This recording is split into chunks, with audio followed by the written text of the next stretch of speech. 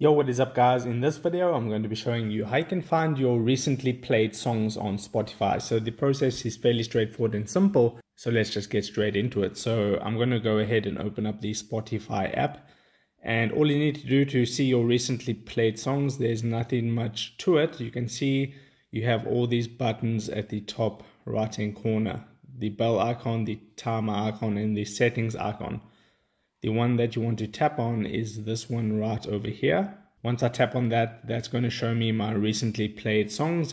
And you can see it shows all the songs for today, and you can scroll down and then you can see yesterday, and then it just goes on and on and on. It's pretty much endless. If you just keep scrolling, you can see.